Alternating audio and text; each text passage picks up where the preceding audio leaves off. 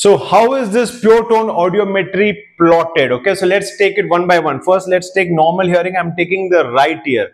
In normal hearing, basically what we are seeing is that the air conduction and bone conduction are both equally performing. Normally, air conduction is better than bone conduction, but the air-bone gap will not be more than 15 to 20 decibel, which means that the air conductive pathway, which is through the ear canal, eardrum and ossicular pathway, and the bone conduction pathway will have a gap of less than 20 decibel, with air conduction being better than bone conduction. So air conduction on the right side, maybe somebody is hearing, really good.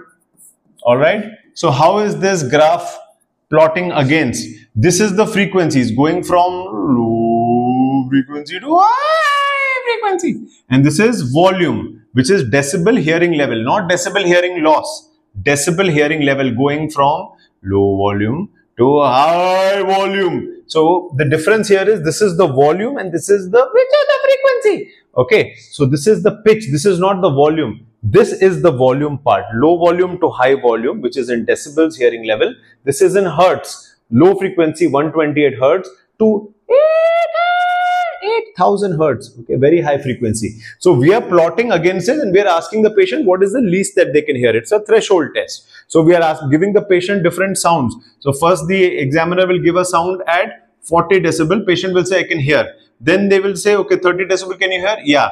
20 decibel can you hear? Yeah. 10 decibel can you hear? Yeah. Less than 10 decibel can you hear? No. Then they will plot it at 10 decibel. It is a threshold. ऐसा करके हर frequency में they will do air conduction. Then they will repeat the same thing with bone conduction, which is shown by dotted lines.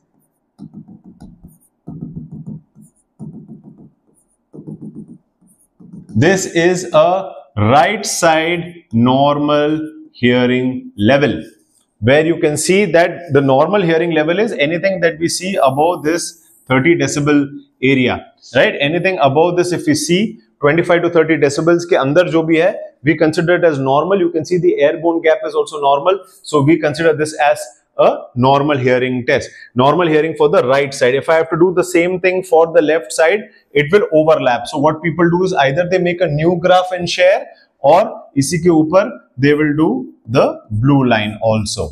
X means without masking and then the box will be with masking.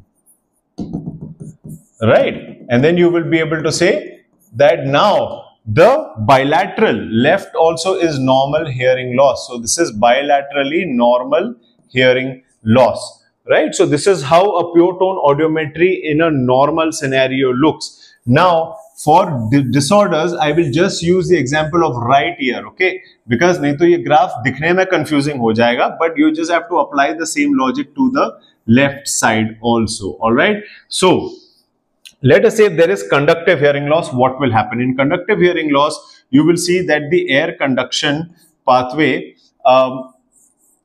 you have to understand, in conductive hearing loss, bone conduction becomes better than air conduction. Barabar?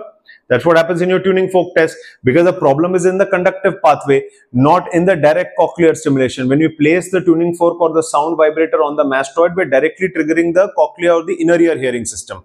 That is intact. But the ossicles, the eardrum, there is a canal, something is blocking that area. That's why the bone conduction becomes better than air conduction. Same thing will reflect in the pure tone audiometry, where the bone conduction will be like normal.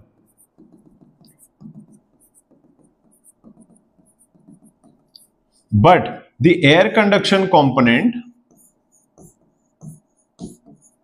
this gap between AB will be more than 20 decibels. Minimum is 15 decibels as per some books.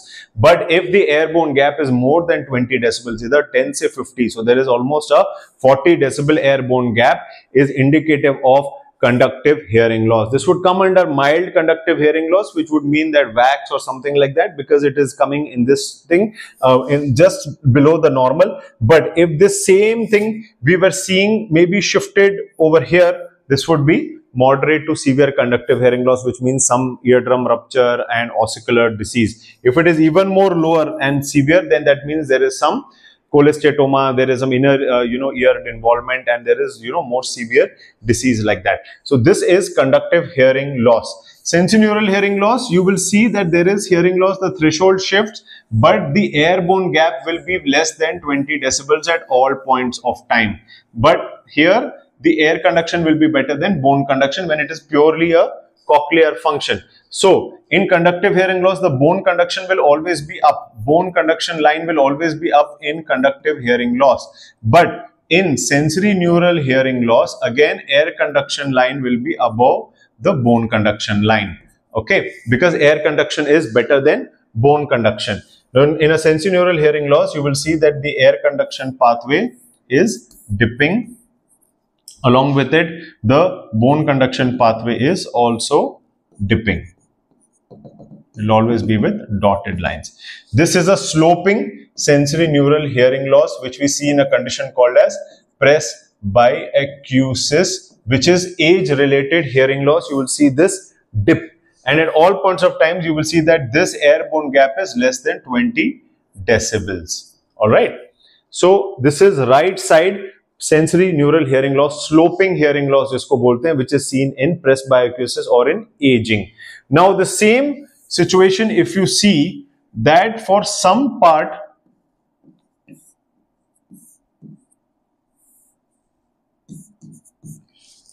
there is sensory neural hearing loss,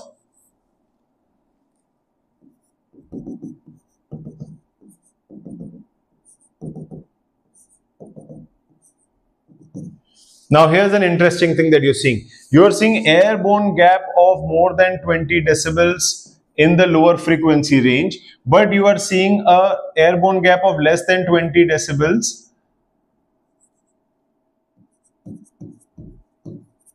in the high frequency range. So what is this? This becomes a mixed hearing loss, which means you are seeing bone conductive component and a air conductive, the sensory neural path where here's the bone conductive and here is the the sensory neural path, both being shown. The hearing loss is down. See, the hearing loss is, this is normal, right? So you can see conductive component is also below the normal hearing threshold, and the sensory neural component is also below the normal hearing threshold, very commonly seen in cholesteatomatous disease, where there is ossicular destruction as well as inner ear disease spread, impacting both the air conductive pathway and the bone conductive pathway. Okay, bone conductive pathway, the sensory neural hearing loss, air conduction pathway is your ossicular pathway, right? And that's why this air-bone gap will be wide over here, air-bone gap is narrow over here, and this is in mixed hearing loss. So you've understood normal hearing above the hearing threshold of 25-30 decibels, you will see both the air and bone conduction pathway going together, air conduction being better than bone conduction and air-bone gap being less than 20 decibel.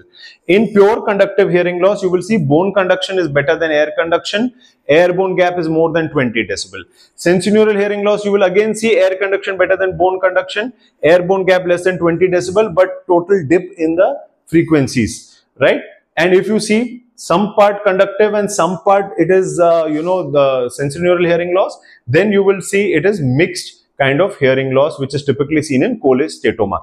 Now, there are certain classical tympanograms that you have to see. Now, I used a new word, tympanogram. So, this is pure tone audiometry. Pure tone audiometry is the name of the test and audiogram is the name of this report. Similarly, tympanogram is the name of this report. The gram is this graph, tympanograph or audiometric graph, all right. So, audiometry is a test, audiogram is this report. Now, there are certain classical things that the examiners will ask you. One thing you have to see is the 2K, and the other thing which is important is at 4K, we have two dips. There are two dips in hearing that we have to make a note of, which come very classically in certain conditions. So, now if there is, you see that the air conduction is all right, but the bone conduction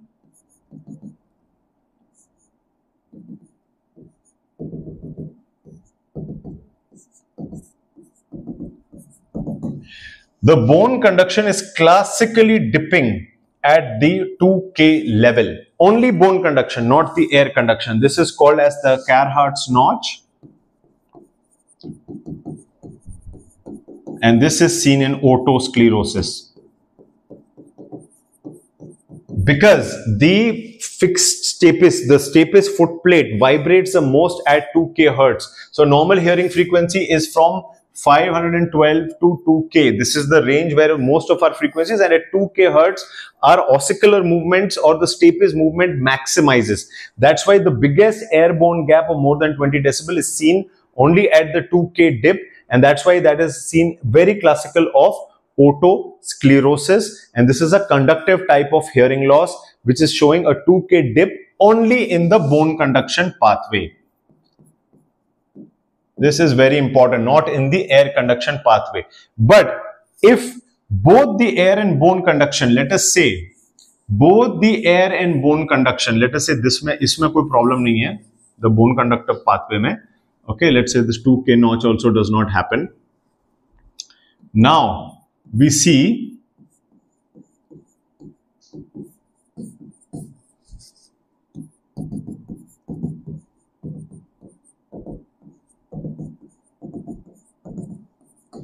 now here you are seeing that at the 4K you are seeing a dip in both air conduction and bone conduction. This is very typical of noise induced hearing loss. This is a sensory neural hearing loss, right? And here you are seeing both air conduction plus bone conduction dipping at 4K, where there is maximum sound damage. When you listen to headphones, when you listen to loud music, crackers, this is the level where the inner ear is damaged the most at this frequency. In the cochlear modulus, the 4K part, 4K hertz part frequency is most damaged, and that's why you will see the dip at this in noise-induced hearing loss. So both the dips are important. Only bone conduction dip at 2K is otosclerosis or the Carhart's notch. But air conduction, bone conduction, both dipping at 4K is a sign of noise-induced hearing loss. If you see the entire sensorineural hearing loss going down like this, that is presbyocusis, age-related hearing loss, where we call as a sloping, downward sloping frequency of hearing loss. But in some cases, you can see an upward sloping, which is also an important question that is asked in an important clinical condition, where you will see that the hearing is getting better in higher frequencies. Opposite of presbyocusis. That means at lower frequencies there is a problem, but higher frequency there is not a problem. This is seen in early Meniere's disease.